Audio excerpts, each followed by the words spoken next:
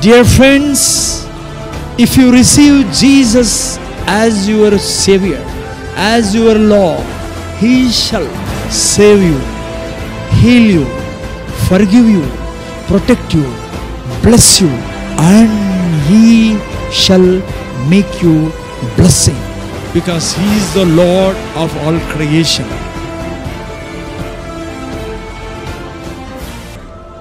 వందనము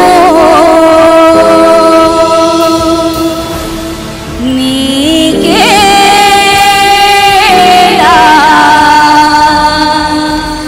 వందనము. నీకు తోడై ఉండి నీవు వెళ్ళు ప్రతి స్థలమందు నిన్ను కాపాడుచు ఈ దేశమునకు నిన్ను మరలా రప్పించదను. నేను నీతో చెప్పినవి నెరవేర్చు వరకు నిన్ను నేను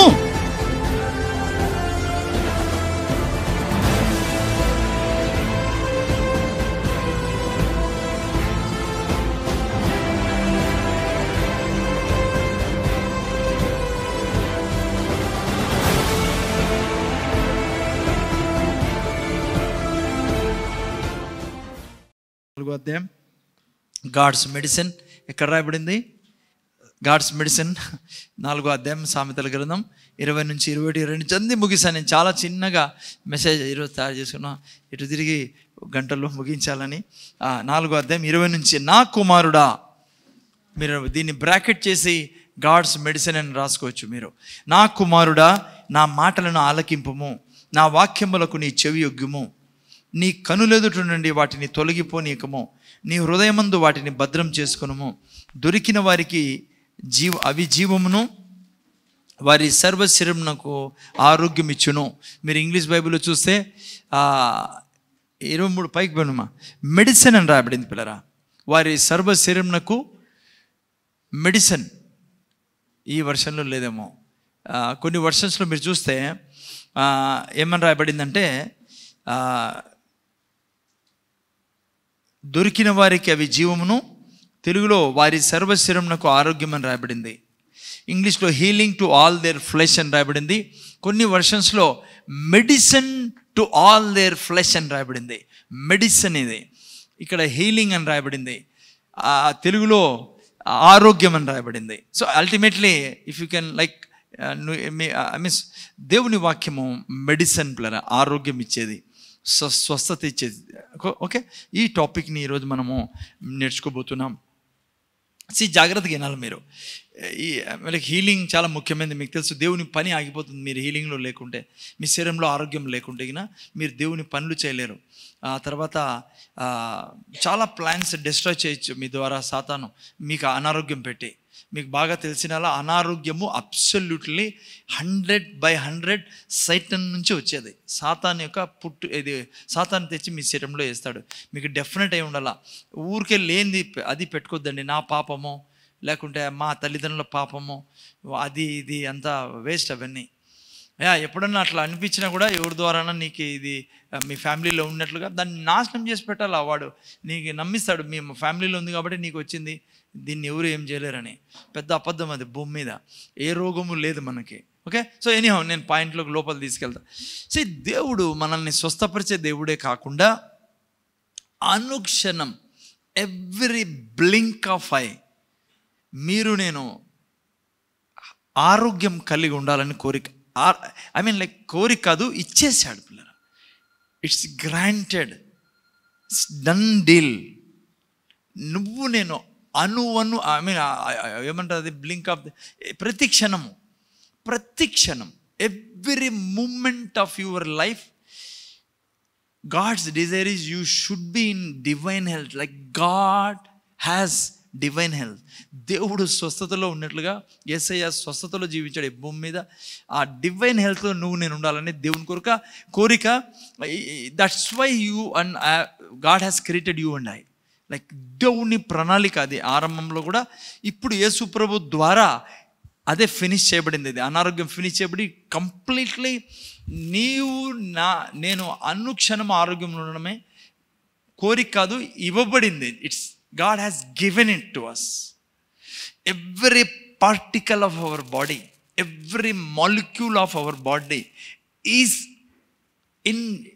ఇన్ డివైన్ హెల్త్ అనమాట. అది లైక్ దైవిక స్వస్థలో ఉంది. అది గాడ్ సేస్ నువ్వు అనుక్షణము స్వస్థతో ఉండడానికి యోగ్యుడివి ఇచ్చేసాను నేనని దేవుడి యొక్క వాక్యం. అదే దేవుడు అదే చెప్పేది మీతో మాట్లాడితే. సో దేవుని కోరిక మీరు నేను అనుక్షణము డివైన్ హెల్త్లో ఉండాలని. ఓకే, అందుకే నువ్వు నేను స్వస్థతలో ఉండాలి అంటే ఏం చేయాలి? అనుక్షణము గాడ్స్ మెడిసిన్ మీరు నేను అనుక్షణం తీసుకుంటూ ఉండాలి. గాడ్స్ మెడిసిన్ మీరు నేను అనుక్షణం తీసుకున్నప్పుడు మీరు నేను అనుక్షణము ఆరోగ్యంలో ఉంటాం పిల్లరా. ఆరోగ్యము దేవుడు చాలా ప్రేమించే వస్తువు మీకు నాకు. అందుకే ఆయన సాల్వేషన్లో ఆరోగ్యం ముఖ్యమైన భాగంగా పెట్టాడు. సో ఆరోగ్యం మనకు ఇవ్వబడింది, ఆరోగ్యంలో మనం జీవించాలి. సో ఓకే, అతి ముఖ్యమైనది ఏంటంటే పిల్లరా, మీరు నేను ఆరోగ్యంలో ఉండాలంటే నీకు నాకు దేవుని వాక్యం తెలిసిండాల. గొప్ప నష్టం ఏం జరిగిందంటే మనం లైక్ క్రైస్తవులకు వాక్యం చదవమంటారు కానీ దీని మీద ఎక్కువగా ఎన్ఫోర్స్ చేయకపోవడం వల్లనే ముందు నుంచి లైక్ ఆది నుంచే లైక్ అది నేర్పిలే మనకి. ఎస్, చాలా సంఘాల్లో వాక్యం చదవడానికి చాలా ఎక్కువగా ప్రెషర్ వేస్తారు దైవజనులు కానీ లేకుంటే పేరెంట్స్ కానీ. మీకు నాకు చాలా అవసరం పిల్లరా వాక్యం చదవడం, ముఖ్యంగా వ్యక్తిగతంగా చదవడం అవసరం. వ్యక్తిగతంగా అంటే నేను నా బైబిల్ నుంచి చదవడం చాలా అవసరం నాకు. ఈరోజు దేవుని వాక్యంలో చదవక దేవుని వాక్యం ఏం చెప్తుందో తెలియక చాలామంది ఆరోగ్యంలో ఉండకుండా ఉన్నారు, ఆరోగ్యం లేకుండా ఉన్నారు చాలామంది. అందుకే చాలామంది ఏమంటారు తెలుసా, దేవుడే అనారోగ్యం ఇచ్చేదంటారు. They are not reading Bible చదువుతాడు. ఒక వాక్యాన్ని ఎప్పుడు తీసుకోకూడదు, మనం హోల్సమ్లో తీసుకోవాలా, కంప్లీట్ కాంటెక్స్ట్లో తీసుకోవాలా దేవుణ్ణి. కొన్ని చోట్ల మీకు పాత నిబంధన చదివినప్పుడు మోస్ట్లీ చాలా చోట్ల మీకు అనిపిస్తుంది దేవుడే రోగం ఇచ్చేవాడని. దేవుడు ఎప్పుడు రోగం ఇచ్చేవాడు కాదు, ఎప్పుడు కాదు, ఆది నుంచి లేదు. దేవుడు చాలా లైక్ పరిస్థితులు బట్టి, వాళ్ళు చేసే పనులు బట్టి వాళ్ళే తెచ్చుకునే వాళ్ళు రోగాలు. దేవుడు అనేవాడు ఓకే మీరు తీసుకుంటానంటే నేనేం చేయలేను, నేను పర్మిషన్ ఇవ్వాల్సిందే. ఎందుకంటే నా లా అది. ఒక జడ్జు లా రాశాడు, మన కాన్స్టిట్యూషన్ రాయబడింది, రెడ్ లైట్ క్రాస్ చేస్తే నీకు పనిష్మెంట్ అని. నీకు పనిష్మెంట్ ఇచ్చినప్పుడు, నీకు ఫైన్ వేసినప్పుడు మన దేశం చెడ్డది అనలేవు. నువ్వు దేశం చెడ్డది కాదు, నువ్వు దేశం యొక్క కాన్స్టిట్యూషన్ని follow చేయడంలా, law of traffic rules నువ్వు ఫాలో చేయడంలా, నువ్వు పైనుంచి దేశమే చెడ్డది మా భారతదేశం మంచిది కాదంటే ఎట్లయితుంది అది? చాలామంది వాక్యాన్ని చదవరు, కన్ఫ్యూజన్లో ఉంటారు. పాత నిబంధనలో ఏం జరిగేసి లైక్ పాత నిబంధనలో చూసుకుందాం. దేవుడు ఎర్ర సముద్రాన్ని 2 భాగాలు చేసి తన బలాన్ని చూపించి, తన ప్రేమను చూపించి ఎంత చక్కగా తీసుకెళ్తున్నాడు. దూతలు తినే ఆహారం మీకు ఇస్తాడు. లైక్ అరణ్యంలో నీకు ఏ కొదవ లేకుండా, రాత్రి అగ్నిస్తంభంలా, పగులు నీకు ఎయిర్ కండిషన్లా ఆయన నీతో ఉండి తల్లి కంటే ఎక్కువగా నిన్ను కాపాడుతూ అనుక్షణం నిన్ను కాపాడుకుంటూ వస్తే, ఆయన ముందరే పోయి విగ్రహాలని నువ్వు ఆరాధిస్తే, ఆయన ముందరే పోయి వ్యభిచారం చేస్తే, నువ్వు దేవుడు ఆల్రెడీ చెప్పాడు నువ్వు వ్యభిచారం చేస్తే ఇది జరుగుతుంది, ఇది అన్యులను వివాహం చేసుకుంటే ఇది జరుగుతుంది, ప్రతిదీ దేవుడు వాళ్ళకి ఇన్స్ట్రక్షన్స్ ఇచ్చాడు. అందుకే ఇమ్మీడియట్గా రోగం వచ్చేది వాళ్ళకి, ఇమ్మీడియట్గా కష్టాలు వచ్చేది వాళ్ళకి. టోటల్గా మీరు ప్లాన్ ఎందుకు అలా వచ్చేది వాళ్ళకు? దాని ద్వారా కనీసము పాపం చేయకుండా ఉంటారని. దేవుని హృదయంలో ఏమని చెప్పండి? ఎందుకు ఇజ్రాయెల్ జనాంగానికి అంత కేర్ తీసుకునేవాడు? తప్పు చేస్తుంటే వెంటనే వాళ్ళ మీద పనిష్మెంట్ వచ్చేది. మీకు తెలుసా టోటల్గా పాయింట్ ఏంటో? వాళ్ళలో నుంచి యేసుప్రభు తేలా. సాతాన్ ఏంటి? వీళ్ళని నాశనం చేయాలని, నేను వంశాన్ని. మీరు చూసుకోండి, లైక్ యూదులు ఎక్కడ తుడిచిపెట్టాలని కోరుకునేవాడు సాతాను. తుడిచిపెట్టేసేలా కంప్లీట్గా. ఎన్నిసార్లు జరిగింది అట్లా? బారాకు రాజు ప్రయత్నం చేశాడు, చాలామంది రాజులు ప్రయత్నం చేశారు. లాస్ట్కి ఎస్తేర్ గ్రంథం చూసుకోండి, కంప్లీట్గా లైక్ వాష్ చేసేదానికి సాతాను కంప్లీట్గా సెట్ చేసేసి లైక్ నేను సెల్గ్రూల్లో చెప్తాను కమింగ్ వెడ్నెస్డే. లైక్ నేను ఎస్తేర్ గ్రంథం గురించి ఇది చేస్తున్నప్పుడు చూసి ఆశ్చర్యం వేస్తుంది. ఎంత మీకు జస్ట్ పాయింట్ చెప్తాను మీకు, ఎందుకంటే దేవుడు శిక్షిస్తాడు అనేది చాలామంది అనుకో. ఇప్పుడు సౌలు రాజుకి దేవుడు చెప్పాడు అమలేకుల్ని ఎవరిని ఉంచొద్దు, జంతువులతో సహా మొత్తం తుడిచిపెట్టేసాయని. కానీ సౌలు ఏం చేశాడు? ఆగాగ రాజుని సేవ్ చేశాడు. నీకు తెలుసా హామాన్ ఎవరో? ఆగాగ మనవుడు. ఎందుకు చెప్పాడు దేవుడు ఆగాగని క్లియర్ చేసి వాళ్ళ ఫ్యామిలీని ఉండకూడదని? దయ్యాలతో నిండిన వాళ్ళు ఎవరిని చంపుతారు? మిమ్మల్నిగా చంపేది నా ప్లాన్ని. ఏం ప్లాను? మీ ద్వారా యేసుప్రభుని తేలా నేను. దేవుని హృదయాన్ని చూడండి. మన కోసం ఈరోజు నువ్వు ఈడ చర్చిలో కూర్చున్నావే రక్షణ పొందుకొని, నీ కోసమే ఆ రోజు వాళ్ళను దేవుడు పర్మిషన్ ఇచ్చాడు. ఓకే, మీరు నా మాట వింటారు కదా, పనిష్మెంట్ తీసుకోండి. మీరు వెంటనే పిలిచేటప్పుడు ఏం చేసేవారు? వాళ్ళు వెంటనే ఏడుస్తూనే పశ్చాత్తాపడుతూనే దేవుడు వెంటనే వెళ్ళిపోయేవాడు వాళ్ళ దగ్గరికి. సో అట్లా అనమాట పిల్లరా. అందుకని దేవుడు ఎప్పుడు రోగాలు పెట్టేవాడు కాదు. ఈవెన్ కొత్త నిబంధనలు చూడండి, ఈ దేవుడు యేసుప్రభు మీద రోగాలు వేసేసాడు. ఇప్పుడు దేవుని దగ్గర నుంచి ఏంది రాదు. ఈవెన్ కోపము, రోగాలు, దరిద్రం ఏంది రాదు మన దగ్గరికి దేవుని దగ్గర నుంచి. ఎందుకు చెప్పండి? ఆయన ఉగ్రతంతా ఎవరి మీద చూపించాడు? యేసుప్రభు మీద. సో ఇంకా కొత్త నిబంధనల గ్రంథంలో ఉన్న మనకు చాలా స్పెషల్. ఎందుకంటే సార్, ఈవెన్ మనము తప్పులు చేసినా కూడా దేవుడు డైరెక్ట్గా ఇన్వాల్వ్ కాడు. ఎందుకంటే యేసుప్రభుని ఆల్రెడీ శిక్షించాడు కాబట్టి. కానీ మనము వినుకోకుండా అలాగే చేస్తాంటే దేవుని వాక్యానికి విరోధంగా మనమే ద్వారం తెరుస్తాం.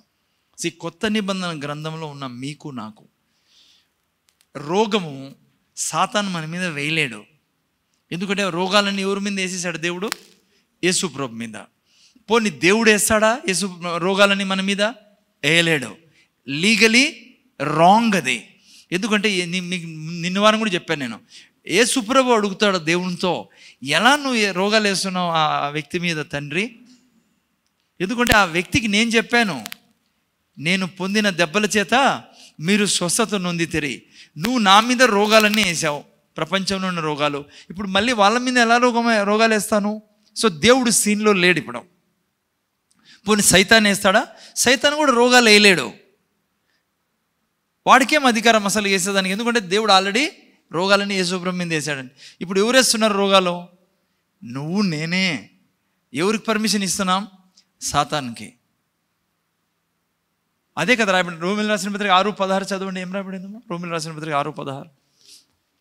రోమిల్ రాసిన పత్రిక 6:16 తొందర చదవండి. ఎవరన్నా చాలా ఫాస్ట్ తీయాలి. ఎవరన్నా లోబడుటకు దేనికి మిమ్మును మీరు దాసులుగా అప్పగించుకొందురో అది చావు నిమిత్తముగా పాపమునకే కాని నీతి నిమిత్తముగా విధేయతకే కాని దేనికి మీరు లోబడుదురో దానికే దాసులగుదురని మీరు ఎరుగరా? దేనికి మీరు లోబడుదో దానికి మీరు పాపం చేసినప్పుడు వినండి, జాగ్రత్తగా వినండి ప్లేరా, ప్లీజ్ వినండి.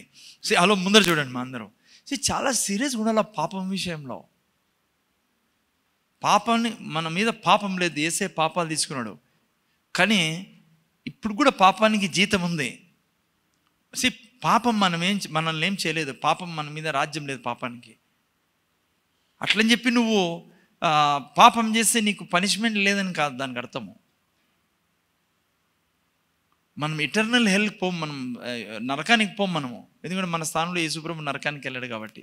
కానీ నువ్వు సాతానికి లోబడినావు అనుకో, పాపం చేసి, వాడొచ్చి నిన్ను నాకేస్తాడు. మీ ఇంట్లో టిఫిన్, లంచ్, బ్రేక్ఫాస్ట్తో సహా, లంచ్తో సహా, డిన్నర్తో సహా తిని గిన్నెలు నాకేసి నీ మీద ఖాళీ గిన్నెలు వేసిపోతాడు వాడు. ఆ టైపు. అందుకే పాపానికి ఎక్కడ స్థలం ఇవ్వకూడదు మన జీవితంలో. పాపానికి అమ్మ వింటున్నారు కదా, చాలా సీరియస్ ఇష్యూ పాపం. చాలామంది క్రైస్తవులు సిల్లిగా ఏమవుతుందని బదులు అబద్ధాలు చెప్తాం, మోసాలు చేస్తాం, అన్యాయం చేస్తాం. ఏమవుతుంది ఇంకొకరి గురించి చెడు మాట్లాడితే. మీకు నేను చూపించాను, యాకోబు గ్రంథం 3:16 ఏం రాయబడింది? ఎక్కడ కొట్లాట్లు చదవండి. ఎవరన్నా చాలా రోజులు చదవక మనం యాకోబు గ్రంథం 3:16 తిండి.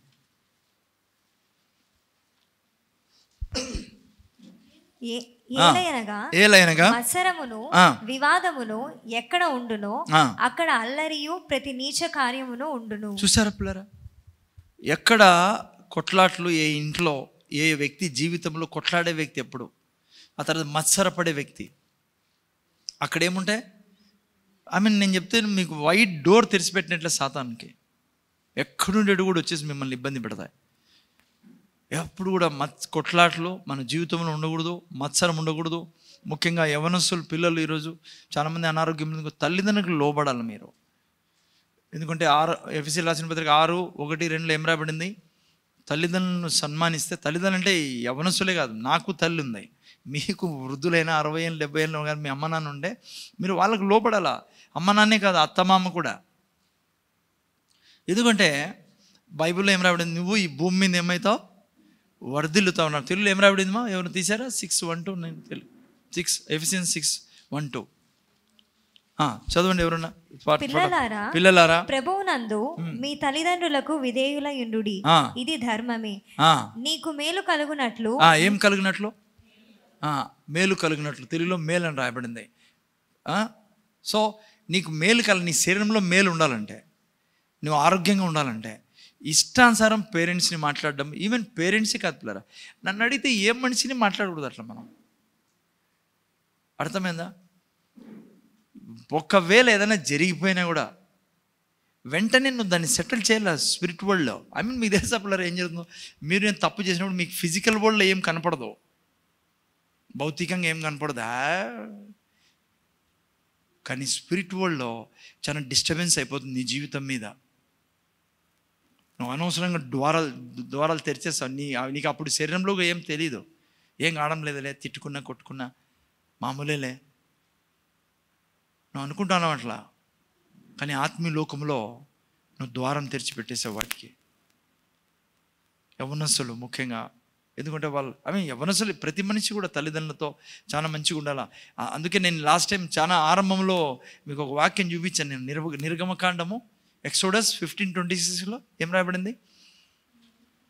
ఎవరు దొరికినా చదవచ్చు, ఎందుకంటే ఫాస్ట్గా చదివితే మళ్ళీ 15:26 ఎవరు చదువుతారు? మీ దేవుడైన యెహోవా వాక్కును శ్రద్ధగా విని ఆయన దృష్టికి న్యాయమైనది చేసి ఆయన ఆజ్ఞలకు విధేయులై ఆయన కట్టడన్నిటిని అనుసరించి నడిచిన ఎడల నేను ఐగుప్తీయులకు కలుగజేసిన రోగములలో ఏదియో మీకు రానియ్యను, నిన్ను స్వస్థపరిచి యెహోవాను నేనే అని. చూసారా ఏ ఆజ్ఞ ఇచ్చాడు? గుర్తుందా మీకు? ఏ ఆజ్ఞ ఇచ్చాడు దేవుడు? ఏ ఆజ్ఞ గురించి మాట్లాడుతున్నాడు దేవుడు ఇక్కడ కదా? ప్రేమ. ఒకే ఆజ్ఞ మీకు తెలుసు కదా, మీరు మర్చిపోయారు అప్పుడే. యేసు ప్రభు చెప్పాడు కదా, ఏమన్నాడు? మీరు ప్రేమించిన యోహాను సువార్త 13 వాక్యాలు ఏవో అవి పోనండి. రోమిలు రాసిన పత్రిక 13:10 తీమా ఏం రాబడిందో చూడండి. ప్రేమ పిల్లరా. ఓకే, ఎవరైనా చదవాలనుకుంటే యోహాను సువార్త 13:34-35లో రాయబడింది. ప్రేమ పొరుగు వానికి కీడు చేయదు. అది కాదమ్మా, ఏది ఆజ్ఞ? యోహాను సువార్త 13:34-35 చదువుతారు సార్ తొందరగా. ప్రేమ కలిగి ఉండుట, ధర్మశాస్త్రము నెరవేర్చుట. అది ధర్మశాస్త్రం నెరవేర్చుట. ప్రేమ కలిగి ఉండాలమ్మా. ప్రేమ చాలా ముఖ్యమైనది.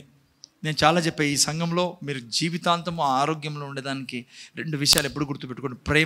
ప్రేమ కలిగి ఉండాలి. వాళ్ళే యేసుప్రభు శిష్యులు. ఏం ప్రేమ కలిగి ఉన్నానంటే దానికి గుర్తేంటి? నువ్వు ప్రేమ కలిగి ఉంటే, అమ్మ నువ్వు ప్రేమ కలిగి ఉంటే ఏం చేస్తావు? సపోజ్ నేను ప్రేమ కలిగి జీవిస్తాను బ్రదర్, నేను చాలా ప్రేమిస్తాను.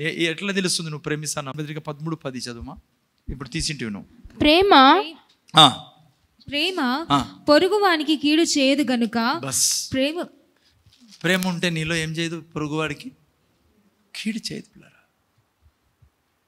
మనం అనుకుంటాము ఎట్లంటే ఎట్లా మాట్లాడడానికి కీడు చేసి అదా ఎత్తేసేది ఇలా అంటే చెడ్డ చేస్తా అంటాం మనం. మీకు చెప్తున్నా అయినండి జాగ్రత్తగా. ఫిజికల్ వరల్డ్లో నీకు ఏమీ కనపడదు, స్పిరిట్ వరల్డ్లో సమీకరణలు మారిపోతాయి. నీ హెల్త్ కండిషన్ మారిపోతుంది పిల్లరా. స్పిరిట్ వరల్డ్లో స్పిరిచువల్ వరల్డ్కి తెలిసిపోతుంది నువ్వు ఏం చేస్తున్నావు అని. అందుకే చాలా కేర్ఫుల్గా బ్రతకాల. దేవుడు ఏది భారమైంది మనకు పెట్టలేం మన మీద. ప్రేమ ఏం చేయదంట? కీడు చేయదు. కీడు చేయకూడదు. మీకు చెప్తున్నా పిల్లరా, అవసరమా? చాలా ఎందుకు తెలుసా భూమి మీద అంత పీడ ఉండేది మనుషుల జీవితాల్లో. హాస్పిటల్ నిండిపోతాయి. పోనీ హాస్పిటల్ పోగిన ఇంట్లో సమాధానం ఉండదు, అసలు మనిషికి సమాధానమే ఉండదు. ఎందుకు తెలుసా? కీడు చేయడం వల్ల చాలా డేంజర్ పిల్లరా. 2 పదాలు మీకు చెప్పాను నేను, మీ జీవితంలో మర్చిపోద్దండి. 2 కళ్ళ మాదిరి, 2 కాళ్ళ మాదిరి, 2 చేతులు. ఏం 2 పదాలు? ఒకటి ప్రేమ, రెండోది క్షమాపణ. ఇవే చాలా సీరియస్ ఇష్యూస్ స్పిరిట్ వరల్డ్లో. డిమోనిక్ వరల్డ్కి నువ్వు ఇంట్లో నీ శరీరం తెరిచేసినట్లే. ప్రేమ కీడు చేయదు. ప్రేమ ఏం చేయదు? కీడు చేయదు. క్షమాపణ ఏంటి? ఏం చేయదు? క్షమాపణ ఏం చేయదు? క్షమించే గుణం నీలో ఉంటే నువ్వు క్షమిస్తాను అంటే ఏంటి అర్థం దానికి? అమ్మా సిస్టర్, ప్రేమించడం అంటే కీడు చేయకపోవడము, క్షమించడం అంటే వెనక్కి తిరిగి చూడకపోవడం. దేవుళ్ళ క్షమించమంటుంది బైబిల్లో. చదవండి, ఎఫెసీయులకు రాసిన పత్రిక 4:32. ఎవరైనా ఫటాఫట్ చదవండి. ఎఫెసీయులకు రాసిన పత్రిక 4:32. హెబ్రీయులకు రాసిన పత్రిక ఎవరైనా ఇంకోటి తీసి 10:12. ఒకని ఎడల ఒకడు దయ కలిగి కరుణా హృదయులై క్రీస్తునందు దేవుడు మిమ్మును క్షమించిన ప్రకారము మీరును ఒకరినొకరు క్షమించుడి. ఇప్పుడు చెప్పండి, హలో వాళ్ళు అట్లా చేసే ఎట్లా బ్రదర్, నేను ఎట్లా క్షమిస్తా? హలో, ఎవరి లెవెల్లో క్షమించాలి? నువ్వు నేనమ్మా? దేవుడు క్షమించేటట్లా. దేవుడు ఎట్లా క్షమించాడు మనల్ని? తుడిచి పెట్టేశాడు రక్తంతో కదా. జీవితం మళ్ళీ ఎప్పుడు గుర్తు చేసుకొని అన్నాడు దేవుడు. మీరు చూడండి, హెబ్రీయులకు రాసిన పత్రికలో 10:17 చదవండి. ఎవరు ఏం రాయబడిందాడు? 10:17 ఎలా క్షమించాడు? పాపములను వారి అక్రమములను ఇకను ఎన్నింటికి జ్ఞాపకము చేసుకొనను. అది క్షమించడం అంటే. చాలా మంది క్రైస్తవులు చూసినాను, క్షమించారంటారు మళ్ళీ మాట్లాడరు వాళ్ళతో. క్షమించారంటారు వాళ్ళు ఇళ్ళకి పోరు. క్షమించారంటారు ఇంకా చెడ్డ చేస్తూనే ఉంటారు. అంటారు, మాట్లాడుతున్నారా? రుజువేంటి నువ్వు క్షమించినావు అనే దానికి? చెప్తున్నాను, నువ్వు 8:45 నిజంగా 8:45 లేదు 7:45. హలో, 7:45 అయింది టైము. 7:40కి ఎవరన్నా ఏమైనా చేసినా నీకు గుర్తుండకూడదు. గుర్తు తెస్తాడు సాతాను. నేను అదిగా చెప్తాను. అది నువ్వు చెడు చేయు వాళ్ళకి, దాన్ని జ్ఞాపకం చేసుకో. ఆ సిస్టర్ ఏమనిందో తెలుసా? ఆ అబ్బాయి ఏమన్నాడు తెలుసా? దేవుడు అట్లా చేస్తే ఏమవుతుంది మన గతి? అది కూడా రాయబడింది ఏమవుతుందో. ఈ మత్తయి సువార్త 18 నేను పోతే చాలా టైం పడుతుందాడా. మత్తయి సువార్త 18 లాస్ట్ వాక్యాల్లో మీరు చూస్తే 18 అనుకుంటా. మత్తయి సువార్త 18 లాస్ట్ వాక్యాల్లో దేవుడు కూడా క్షమించడం రాయబడిందాడా. ఒకడు వ్యక్తిని క్షమించలేదు, తెలుసు కదా మీకు స్టోరీ అంతా.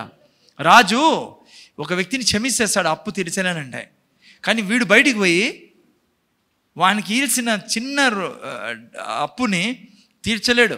సరే తీర్చలేకపోయింది, ఎట్లన్నా పోన్లే, తీర్చలేదని ఏం చేస్తాడు?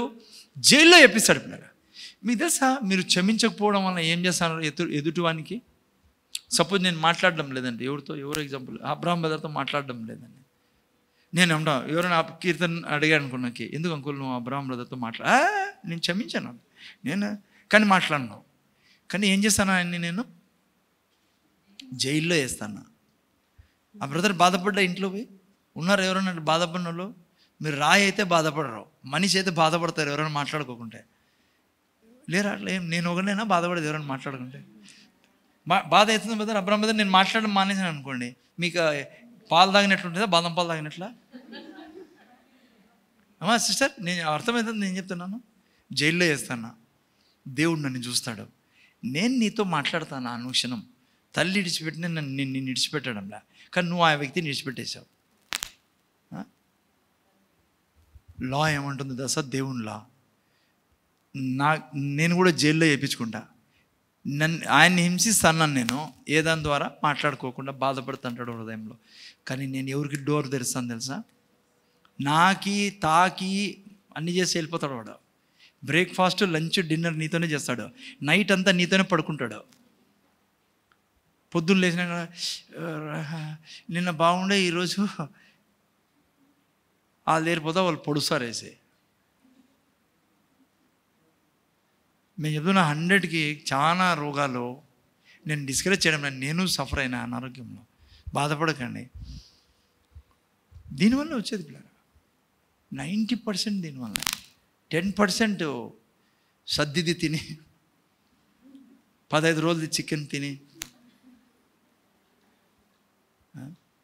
లేదంటే ఇంకా ఏమేమి తిని వస్తుంది. 10% కూడా 5 అది కూడా ఏం చేయకూడదు నా లెక్క ప్రకారము. ఎందుకంటే నా దేవుడు నీ దేవుడు ఏమన్నా తెలుసా? విషం తాగినా ఏం కాదు నీకు. కొంతమంది భార్యలు 15 రోజులు చికెన్ పెడతారు, ఏం చేస్తావు? మొగోళ్ళు మాట్లాడాలి తినకుండా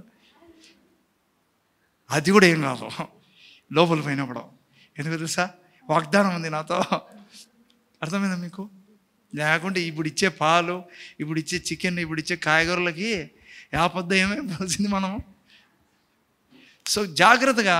సో టోటల్లీ ఏంటంటే రోగాలు ఈరోజు కారణము అసలు మనకు అనారోగ్యం లేదు పిల్లరా. 95% నన్ను అడిగితే మీరు స్పిరిచువల్ని ఇగ్నోర్ చేస్తున్నారు. ఏం జరుగుతుంది ఈ మాట మాట్లాడితే, ఏం జరుగుతుంది ఇట్లా భర్తతో మాట్లాడితే, ఏం జరుగుతుంది మా అమ్మ నాన్నతో మాట్లాడితే, ఏం జరుగుతుంది భార్యని ఏడిపిస్తే, అంటే ఇంకో మనిషిని పీడిస్తే. అది ఆలోచించాం మనం. ఇంత గొప్ప గ్రంథం మన చేతికి ఇచ్చాడు దేవుడు. ఏం పోతుందమ్మా ఇంకో రోజు అట్లా ఏం పని చేశారో, నువ్వు క్షమించలేని పని ఏం చేశారు తల్లి? ఏం చేశారు చెప్పండి? ఎవడు నాకు తెలిసి ఏం అట్లా చేయరు. ఎందుకంటే ఎందుకు ఆ మాట చెప్తానంటే ఏంటని చెప్తాను మీకు. ఒక మనిషి ఏం చేయగలడు పిల్లరా? నాకు గౌరవం వచ్చేది దేవుడి నుంచి, నాకు డబ్బులు వచ్చేది దేవుడి నుంచి, నాకు ఘనత వచ్చేది దేవుడి నుంచి. మనిషి ఏం చేయగలడు? మాంసం ఏం చేయగలడు చెప్పండి మీకు? నాకు ఏం మర్యాద తీయగలడు? అందుకే బైబిల్ నిండా అనేక మంది జీవితాలు. దానియేలు ఏం మర్యాద తీశారు చెప్పండి ఎవరన్నా? రాజు దగ్గర పోయి కంప్లైంట్ చేశారు, ఈ పెద్ద ఈడియట్ ఫెలో ఈ దానియేలు చంపేయండి సార్, వీడిని చంపేస్తే దేశం బాగుపడుతుంది అన్నారు. దానియేలు ఏం పట్టించుకోవడంలా. ఇది కూడా అది ఆయన బిజినెస్. నిన్ను గణపరుస్తా, నిన్ను హెచ్చిస్తా, నీ పక్కన 1000 మంది పడినా, నీ కుడిపక్క 10,000 మంది కున్నా విపత్తి నీ మీదకి రానేను. అందుకే దానియేలు పట్టించుకునేవాడు కాదు భూమి మీద మనుషులని. అంటే పట్టించుకునేవాడు కాదంటే అట్లా కాదు, ఏం వరి అయ్యేది కాదు, ఎవరికి హాని చేసేవాడు కాదు ఆయన.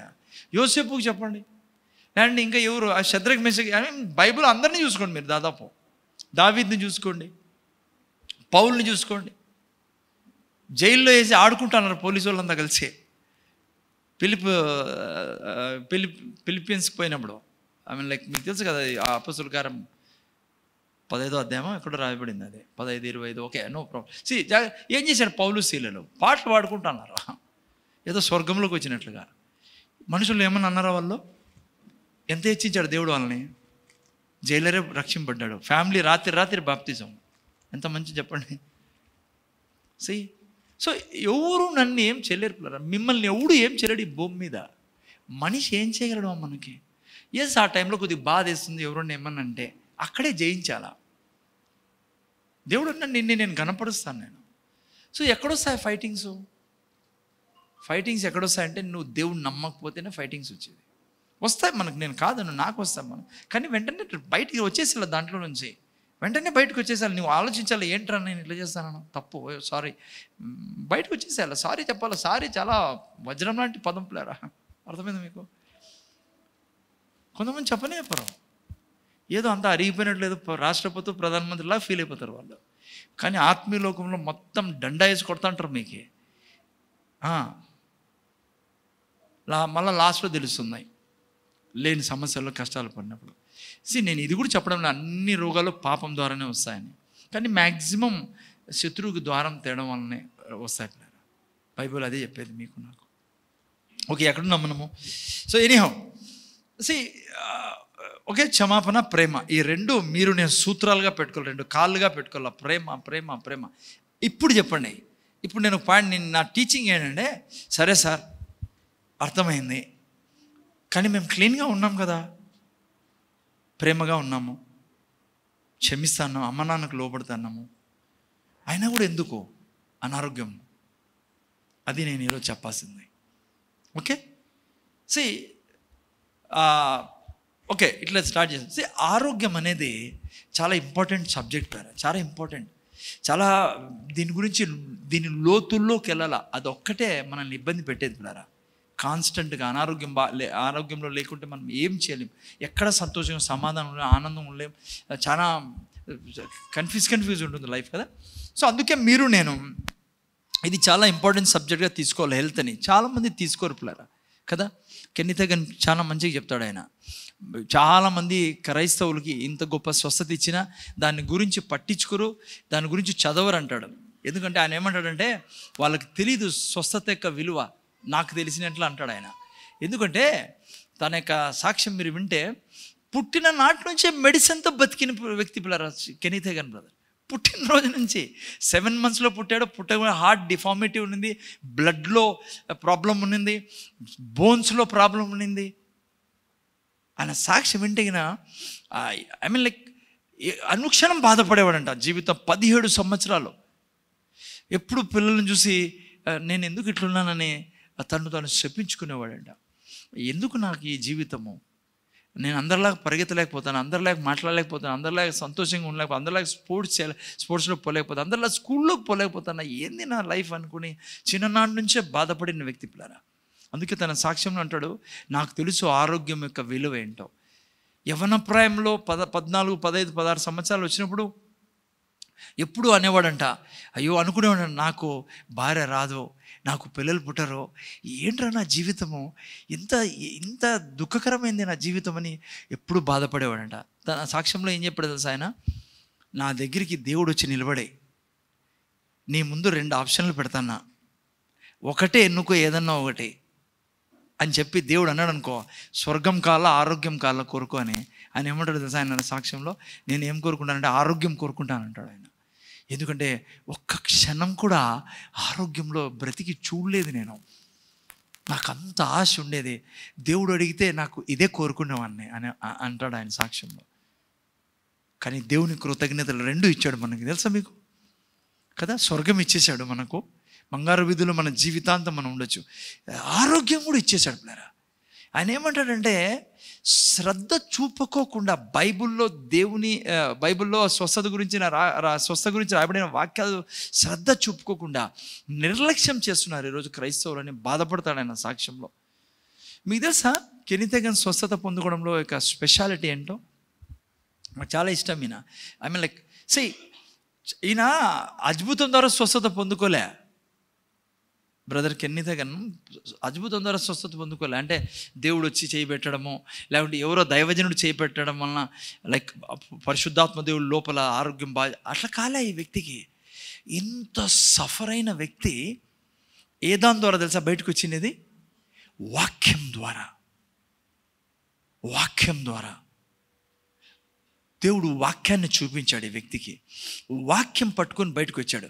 మీకు తెలుసా పెద్ద దైవజనులు అంటారు, నిన్న ఎవరికి చెప్తున్నాను దివ్యాక వరకు.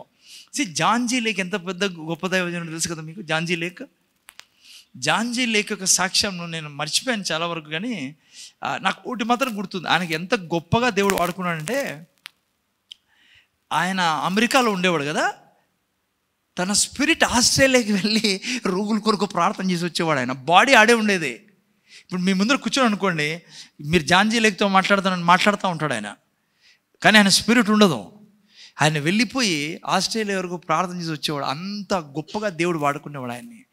ఆయన స్పోకెన్ అనే స్థలంలో ఉండేవాడు. హాస్పిటల్ బంద్ చేశారు, ఈయన హాస్పిటల్ తెరిచి ఉండేది. సూదేసేవాడు కాదు ఈయన, ప్రీచ్ చేసి ప్రార్థన చేసేవాడు, స్వస్థత పొందుకున్నారు. గవర్నమెంట్ అనింది, ఇంకా హాస్పిటల్ బంద్ చేశారు, గవర్నమెంట్ అనింది నువ్వు డాక్టర్ మా తరఫున, డాక్టర్ డిగ్రీ ఇచ్చారు ఆయనకి. కానీ ఆయన ఒక మాట అంటాడేమో తెలుసా, మనిషికి పెద్ద శాపం ఏమంటే వెంటనే స్వస్థత పొందుకోవడం అంట, ఇన్స్టాంట్ హీలింగ్ దొరుకుతుంది, అది శాపం అంటాడు ఆయన. అర్థమైందా ఏం చెప్తున్నాను మీకు? ఇన్స్టాంట్ హీలింగ్ దొరకడము శాపం అంటాడు ఆయన. అంటే ఎవరన్నా మీరు వెళ్ళారనుకోండి దైవజనం దగ్గరికి, ఆయన చేయి పెట్టాడు, మీకు వెంటనే స్వస్థత దొరికింది అనుకోండి, అది శాపంలాగా అంటాడు ఆయన, అది దొరకకూడదు అంటాడు ఆయన. అంటే ఆయన యొక్క అండర్స్టాండింగ్ అది. ఎందుకో తెలుసా, అట్లా వ్యక్తి స్వస్థత పొందుకొని వెళ్ళిపోతాడు కదా, వెళ్ళిపోతాడు, మళ్ళీ రాడు. ఆ వ్యక్తికి మళ్ళీ అనారోగ్యం వస్తుంది. ఆ వ్యక్తి ఏమనుకుంటాడు, యేసుప్రభువు దగ్గర పోయినా స్వస్థత మళ్ళీ వచ్చింది, ఆయన ఏం స్వస్థపరుస్తారులే అని నిత్య జీవం పోగొట్టుకుంటున్నారు చాలామంది. అందుకే దొరకకూడదు అంటాడు ఆయన ఇన్స్టాంట్ హీలింగ్. ఆయన ఇన్స్టాంట్ హీలింగే ఇచ్చేది. కానీ ఆ తర్వాత ఈ పెద్ద దైవజనులంతా ఏం చేశారు తెలుసా మీకు? కెన్నితేగన్ కానీ, లైక్ జాంజీ లేక్ కానీ, లైక్ చాలామంది పాత ఐ మీన్ ఇప్పుడు కూడా చాలామంది ప్రీచ్ చేస్తారు పిల్లల వాళ్ళు.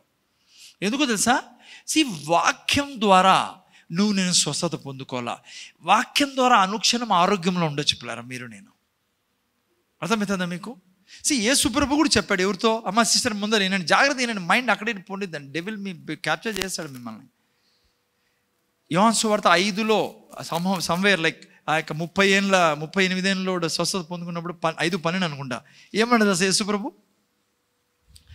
పాపం చేయకు, చేస్తే ఏమవుతుంది, దీనికంటే భయంకరమైన రోగం నీకు వస్తుంది అంటాడు. అంటే ఏమంటున్నాడు యేసు ప్రభు, నువ్వు ఎప్పుడూ నాలో ఉండాలా, నా వాక్యంలో ఉండాలా కదా, అదే చెప్తాను అనమాట. ఓకే, మీకు అర్థమైంది. 5:14 రాయబడింది. ఎప్పుడు మీరు నేను వాక్యం ద్వారా ఆరోగ్యం తెచ్చుకోవాలి. అదే మనం గాడ్స్ మెడిసిన్ గురించి మనం నేర్చుకుంటా ఉన్నాం ఈరోజు. ఓకే, మీకు నేను చదివాను భాగం ఏది, సామెతల గ్రంథము 4వ అధ్యాయం 20వ వాక్యం. మెడిసిన్ పిల్లరా, నా కుమారుడా నా మాటలు ఆలకింపు, నా వాక్యం ఇచ్చు. ఈ యొక్క ప్రిస్క్రిప్షన్ ఇది మనకు ఎట్లా అనుక్షణం ఆరోగ్యంలో ఉంటాను నేను చూపిస్తాను మీకు. అమ్మ వింటున్నారా? ఇప్పుడు మీకు నేను ఏం చెప్తున్నానంటే, మీరు సాతానికి ద్వారం తెరచడంలా చక్కగా ఉన్నారు, ప్రేమలో ఉన్నారు, ఆ తర్వాత క్షమిస్తున్నాము మనము, మీరు నేర్చుకుంటున్నాం మనమందరం. అయినా ఎందుకు సిక్నెస్లో పడతాం మనము అనేది నేర్చుకుంటున్నాం. ఓకే, 3 పాయింట్లు మీకు చెప్పాలి నేను. ఇది చేస్తూ ఉంటే అది క్లియర్ ఉంటుంది మనకు, అది దాంట్లో జాగ్రత్తగా ఉండాలి మనము. ఎక్కడైనా డోర్ ఓపెన్ అయినా వెంటనే క్షమాపణ చెప్పుకోలేదు ప్రభు దగ్గర. మీకు ఇంకో విషయం తెలుసా, ఖచ్చితంగా దేవుడు అప్పుడే చెప్తాడు నీకు, నువ్వు కరెక్ట్ లేవు, ప్రాబ్లంలో ఉన్నాను, క్లియర్ చేసుకొని. నాకైతే ఇమ్మీడియట్గా లైట్ వెలుగుతుంది. The moment when I sleep, like కొద్ది కూడా రైట్ లెఫ్ట్ అయితే టక్కని బీపింగ్ వస్తుంది లోపల. లైక్ బీపీ కాదు, బీపింగ్ లైక్ సౌండ్. మళ్ళీ బీపీ వస్తుందని అనుకున్నారు. లైక్ ఆమె అలారం మోగుతుంది.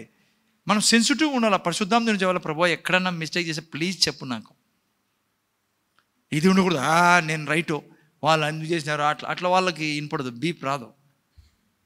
బీప్ వస్తూ ఉంటుంది కానీ నువ్వు వినవే, చెవుల్లో దూదు ఉన్నట్లే బీప్ వచ్చినప్పుడు. అట్లా ఉంటే అది ప్రౌడ్, అదే మళ్ళీ వేరే విధంగా అర్థమవుతుంది నీకు దెబ్బలు తగిలినప్పుడు. అట్లా లేకుండా ఫ్రీగా ఉండాలి, ప్రభు నాతో మాట్లాడతాను. ఓకే, రెండవది అట్లా నీట్గా ఉన్నప్పుడు మనము రాదు, కానీ ఇది కూడా మనం ఎప్పుడు చేయాల, ఈ ప్రిస్క్రిప్షన్ని ఎప్పుడు తీసుకుంటా ఉండాలి మనము. ఒకవేళ ఎక్కడన్నా ఏదన్నా పొరపాటైనా ఈ ప్రిస్క్రిప్షన్ నువ్వు కంటిన్యూగా తీసుకుంటా అంటే నీకు ఎప్పుడు హెల్త్లో ఉండొచ్చు. ఏంటి ప్రిస్క్రిప్షను? ఈ 3 వాక్యాలు. మనం డాక్టర్ దగ్గర పోయినాం అనుకోండి, డాక్టర్ ప్రిస్క్రిప్షన్ ఇస్తాడు కదా, అంటాడు లైక్ అన్నం తినకముందు ఒక ట్యాబ్లెట్, అన్నం తిన్నాక ఒక ట్యాబ్లెట్, 3 పూట్ల కదమ్మా. సో ఉదాహరణకు చూడండి, మీరు డాక్టర్ దగ్గర పోయి మందులు తెచ్చుకొని చక్కగా కొనుక్కున్నారు, మెడికల్ స్టోర్కి పోయి తెచ్చుకొని టేబుల్ మీద పెట్టినారు, లేకుంటే షెల్ఫ్లో పెట్టారు, దాంతో మీరు బాగవుతారా? నాకు బాగా గుర్తుంది, ఒక వ్యక్తి నాకు చాలా కాలం క్రితం ప్రీచర్ చెప్పాడు, నేను ఒక వ్యక్తికి హార్ట్ అటాక్ వచ్చిందంట, సివియర్ హార్ట్ అటాక్ వస్తే ఆయన నాకు చెప్పారంట, టౌన్లో పెద్ద డాక్టర్ ఆయన దగ్గర ఎవరు పోయినా కూడా ఖచ్చితంగా బాగైపోతారంట. ఆయన దగ్గరికి అపాయింట్మెంట్ తీసుకొని ఫోన్లో ఏం చెప్పి పోయారంట మొత్తానికి. ఆయన కూడా తీసుకొని ఆ పేషెంట్తో అన్నాడంట, ఏం వరి కాదు, భయపడకు, 3 డేస్లో నేను ఇంటికి పంపించేస్తాను, నేను ఆరోగ్యంతో అన్నాడంట. సో అందరూ ధైర్యంగా ఉన్నారు, ఆమె సంతోషంగా, చచ్చిపోయాడు బతుకుతాడని పెద్ద డాక్టర్ దగ్గరికి. కానీ జరిగింది ఏమో 3 రోజుల తర్వాత చచ్చిపోయాడు. డాక్టర్ దగ్గరికి వెళ్ళారంట. డాక్టర్ ఏం చెప్పాడు తెలుసా, నేను ఆ రోజు ఏం చెప్పానో ఈరోజు అది చెప్తాను.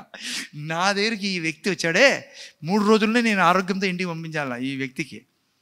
సార్ చచ్చిపోయాడు సార్ వాడు, నువ్వు మాకు ఆ రోజు మాట ఇస్తేవి 3 రోజుల్లో బాగా ఇంటికి పోతారని, ఎందుకు మా వ్యక్తి బాగా కాలేదన్నారంట. ఎందుకు కాలేదు మీ అమ్మని అడగనంట డాక్టర్.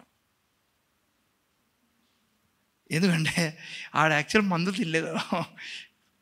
అంటే వాళ్ళ మదర్ దగ్గరికి వెళ్ళి అడిగినప్పుడు వాళ్ళ అమ్మ చెప్పిందంట, డాక్టర్ ఇచ్చిన మందు ఓ పూట వేసుకున్నాడు ఈయన, ఆ తర్వాత మంట అవుతుంది, ఇది నేను తినను, ఇన్ని మాత్రలు తింటే నా కడుపులో మంట అవుతుంది, తినలేదు. నువ్వేం చేస్తాను తల్లి, ఇంకేం చేస్తావు, తినలేదు కాబట్టి ఊరికే ఉన్నాను నేను అనిందంట. డాక్టర్ అన్నాడంట, చచ్చిపోతూనే నేను ఎంక్వైరీ చేశా, ఎందుకు చచ్చిపోయాడు ఈ వ్యక్తి అంటే, మాత్రలు తినలే. నువ్వు ఎంత పెద్ద డాక్టర్ దగ్గర పోయి ఏం ప్రయోజనం చెప్పు, నువ్వు మాత్రలు తినుకోకుండా ఆయన ఇచ్చిండేది. యేసు ప్రభు కూడా ఈ 3 వాక్యాల ద్వారా స్పిరిచువల్ వస్తువుల్ని, స్పిరిచువల్ థింగ్స్ని న్యాచురల్గా సంజాయిస్తాడు ఈ 3 వాక్యాల్లో.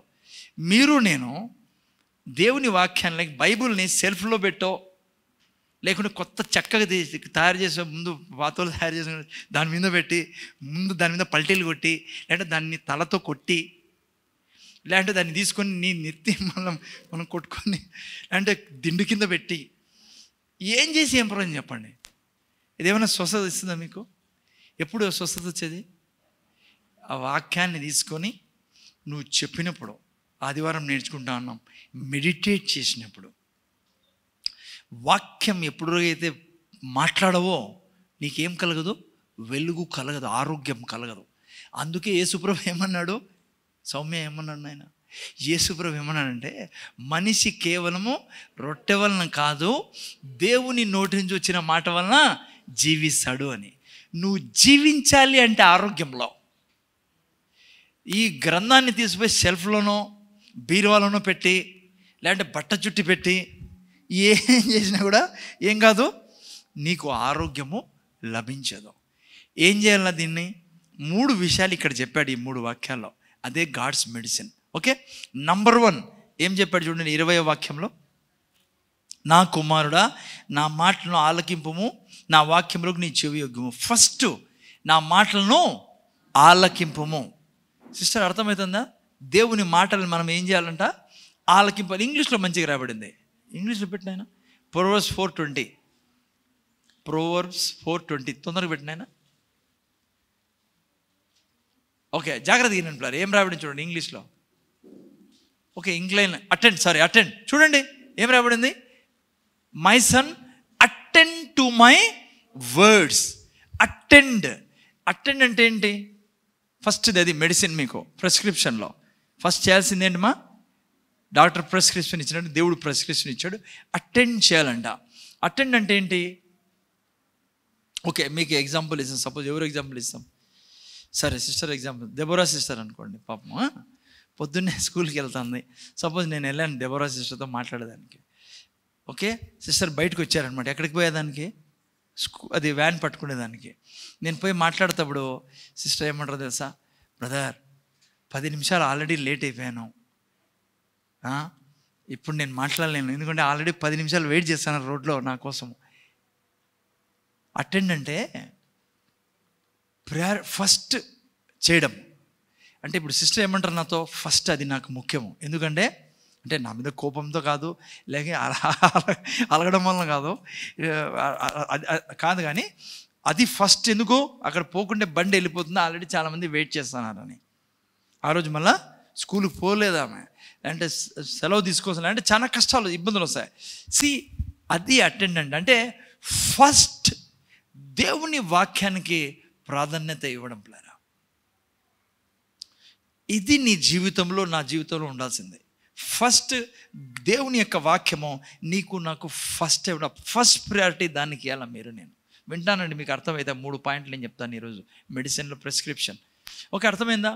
నిర్లక్ష్యం చేయకూడదు దేవుని వాక్యాన్ని. పిల్లరా ఇది దేవుని వాక్యం. నేను వారిని చెప్పాను, డాక్టర్ ఉమన్ అని చాలా సూపర్ చాలా మంచి హీలింగ్ ఎవెంజలిస్ట్ ఆమె.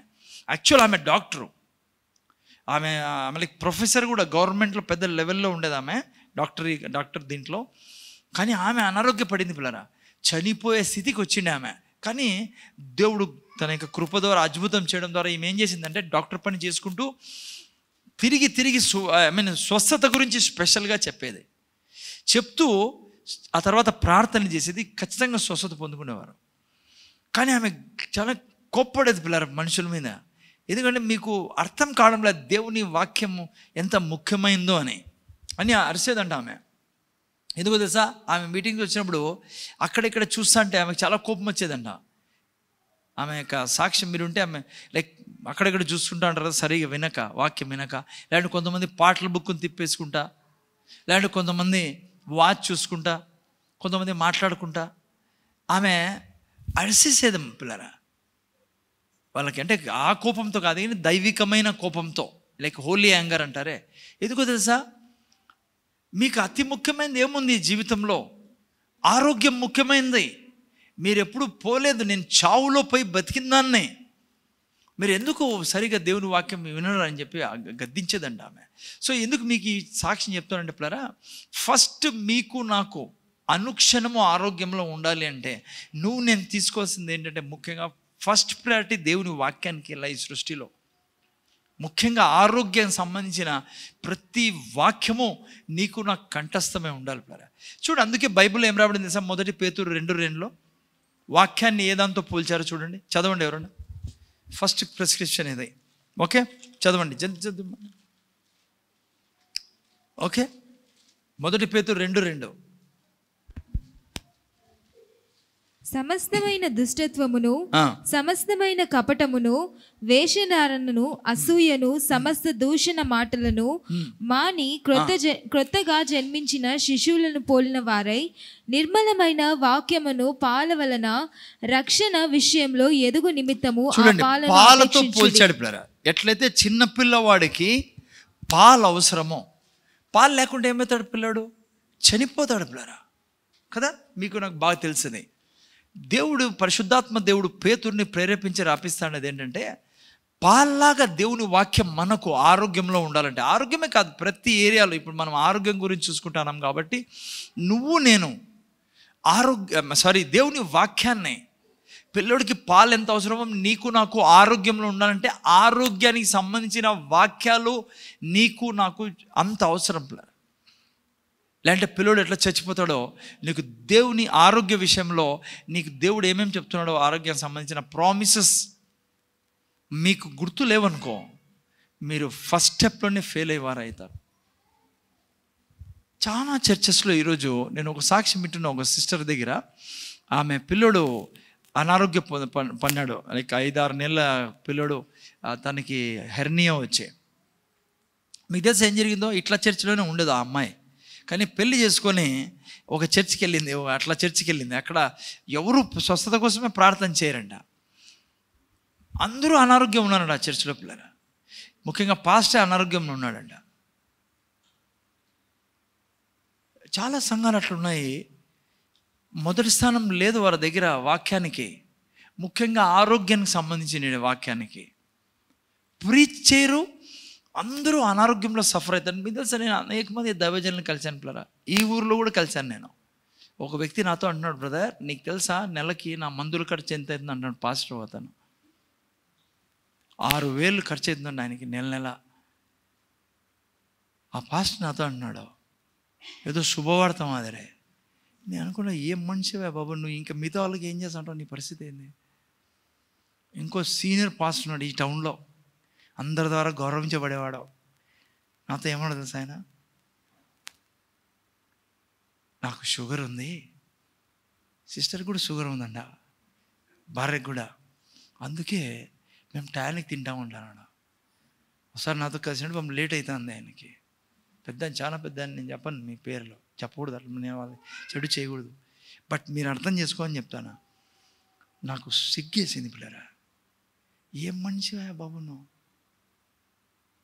పట్టణంలో గొప్పవిడివి, మళ్ళీ ఆత్మ రక్షిస్తున్నారు, సేవ చేస్తున్నారు, గొప్ప సేవ చేస్తున్నారు, గొప్ప మినిస్ట్రీ ఉంది, చాలా మంది చర్చికి వెళ్తారు. ఐ మీన్ ఏం ప్రీచ్ చేస్తాంటారు వీళ్ళు అనిపించింది బ్రదర్. ఈయన అనారోగ్యంలో ఉండడం ఏంటి, తన భార్య అనారోగ్యంలో ఉండడం ఏంటి, షుగర్, ఇంకా చర్చ్ ఏముంటుంది, చర్చ్ పరిస్థితి ఏంటి? ఇంకో ఆయన అంటాడు 6,000 ఖర్చు అవుతుంది నాకు నెల అంటాడు. గొప్ప చెప్పుకుంటాడు ఆయన. ఆయన దృష్టిలో ఎట్లుందంటే, దేవుడు పెట్టాడు ఇది, నా డబ్బంతా ఆడిపోతుంది, నేను ఎంత భక్తిపరుని చూడంటాను. నాకు వచ్చే కానీ బయటికి చెప్తామేమన్నా అని, ఏం మనిషి నువ్వు అని. కానీ ఏం చెప్తావు ఇంకా పాపము. ఒక్కరు కాదు, ఇద్దరు కాదు పిల్లరా, దండిగా మంది దాంట్లో. ఎందుకు? స్వస్థత గురించి రాయబడిన వాక్యాలకి ఫస్ట్ ప్రాధాన్యత ఇవ్వకపోవడమే. కానీ మీకు నాకు స్వస్థతకు సంబంధించిన నేను స్వస్థత గురించి చెప్తున్నాను, స్వస్థత వాక్యం అన్న, డబ్బు గురించి కానీ ఇవన్నీ అన్నిటి సేమ్ ప్రిస్క్రిప్షన్ ఇది. సో ఫస్ట్ ఏం కావాలంట, అటెండ్ టు మై వర్డ్. చదువు, నేనేమన్నానో ఫస్ట్ ఆరోగ్యం గురించి. నువ్వు అదే తెలియకుండా ఎట్లా పిల్లరా ఆరోగ్యంలో ఉంటావు నువ్వు? ఆయన అనారోగ్యాలు అన్నీ తీసేసుకున్నాడు నీవి. నీకు బైబిల్లో ఏం చెప్పబడుతుందో ఆరోగ్యం గురించే తెలియదు. ఎంతోమంది పిల్లరా. సరే నేను చెప్తున్నా, ఈరోజు మీలో అనారోగ్యం ఉండొచ్చు, నిరుత్సాహపడద్దండి. ఈరోజు నుంచి నేను చెప్పేది చేయండి. నేను చెప్పేది కాదు, దేవుడు చెప్పేది. స్వస్థత వాక్యాలు మీ దగ్గర అన్ని లిస్ట్ ఉండాలి మీకు. అంటే పేపర్లో రాసుకోవడం కాదు, పేపర్లో రాసుకొని పర్సులో పెట్టుకుని అది కాదు, ఈడ లోపల అది పని చేయదు. పేపర్లో రాసుకొని పెట్టుకుంటే పేపర్లో రాసుకొని చదువు, కంఠస్థం కొట్టు దాన్ని. అది ఎంత ఒక 7-8 సార్లు పిల్లరా, దండిగా ఉండగానే ఒక 8-9 సార్లు నేను తెప్పించాను, ఇంగ్లీష్లో ఉంది, నేను ట్రాన్స్లేట్ చేపిస్తున్నాను తెలుగులోకి. చాలా మంచిగా రాశారు. ఒక దైవజన పాస్టర్ క్రిస్ రాసి నేను తెప్పించాను. అది మీకు ట్రాన్స్లేషన్ కోసం పెట్టాం మేము. సౌమ్య ప్రింట్అవుట్ తెచ్చిచ్చింది నాకు. సూపర్ వాక్యాలు. ఐ మీన్ లైక్ ఆయన ఎప్పుడు అనారోగ్యపడ్డంట, ఎప్పుడు హాస్పిటల్కి పోలేనా. ఎవరు? పాస్టర్ క్రిస్ తన సాక్ష్యం మీరుంటే. ఎప్పుడో ఒకసారి చాలా ఏళ్ళ క్రితం ఒకసారి తీసిపోయారంట భార్య బలంతాన. అది కూడా ట్యాబ్లెట్ కూడా వేసుకోలేదంట ఆయన. ఉన్నారు పిల్లలు ఇప్పుడు కూడా అనారోగ్యంగా లేకుండా ఆరోగ్యంలో జీవించాలి. ఓకే, మీరు చూస్తే ఫస్ట్ ఏంటి? Attend to my word. రెండోది చూడండి, తొందరగా ముగిస్తాం ఈరోజు. నా కుమారుడు నా మాట ఆలకి. రెండోది, నా వాక్యములకు నీ చెవి యొగ్గు. నీ చెవులు నా వాక్యం దిక్కు, నా వాక్యానికి. సో ఇది చాలా అవసరం. బైబిల్లో మీరు అనేక చోట్ల ఈ యొక్క వినడం గురించి చదువుతారు పిల్లరా. బైబిల్ ఏమంటుందంటే యాకోబు గ్రంథము 1:19 చదవండి ఎవరన్నా. 1:19 17వ వాక్యంలో ఏం రాబడిందంటే 1:17లో దేవుని దగ్గర నుంచి వచ్చేటివన్నీ ఏంటివి? మంచి ప్రతివియు సంపూర్ణమైన 17లో అది 19 చదువు నేను 19. నా ప్రియ సహోదరులారా, మీరీ సంగతి ఎరుగుదురు కనుక ప్రతి మనుష్యుడు వినుటకు వేగిరపడువాడును, మాట్లాడుటకు నిదానించువాడును, కోపించుటకు నిదానించువాడునై ఉండవలెను. ఏం చేయాలంటే వినుటకు చెప్పలేనా? వినుటకు అంటే వినేదానిలో ఫస్ట్ ఉండాలి కదా. అక్కడ రాయబడింది స్విఫ్ట్ టు హియర్. మీకు నాకు ఎప్పుడు ఉండాలి. ఈ చర్చికి వచ్చినా ఆడొచ్చినా ఆడో ఇంట అంటారు. ఏదో పెద్ద దేవుని వాక్యం వినండి. సాతానికి స్థలం ఇద్దండి, మీ మైండ్కి స్థలం ఇద్దండి. ఇప్పుడు మీకు మీరే పుష్ చేసుకోవాలా. వినకపోతున్నారనుకో, మీకు మీరే పుష్, నేను వినాలా. బైబిల్ చెప్తుంది స్విఫ్ట్ టు హియర్, వినుటకు వేగిర పడాలంట వినేదానికి. కానీ మనం రివర్స్లో వెళ్తాం చాలాసార్లు. మాట్లాడేదానికి ఫస్ట్ ఉంటాం మనం కదా. కానీ ఏదానికి ఫస్ట్ ఉండాలా? వినేదానికి ఫస్ట్ ఉండాలా, మాట్లాడేదానికి తర్వాత, కోప్పడేదానికి తర్వాత. కానీ మీరు చూడండి చాలా వరకు సిస్టర్ వింటాను కదా, ఫస్ట్ మాట్లాడేదానికి కోప్పడేదానికి, మళ్ళీ వింటాం, మళ్ళీ లాస్ట్లో కోపం అంతా కొట్లాట్లు అయిపోయి కొట్టి అంతా అయిపోయినాక ఇప్పుడు చెప్పంటాము కదా. కానీ బైబిల్ ఏం చెప్తుంది? ఫస్ట్ వినాలి మనం. ముఖ్యంగా నేను చెప్తున్నా పిల్లలు, ఏంటి వినడం అంటే?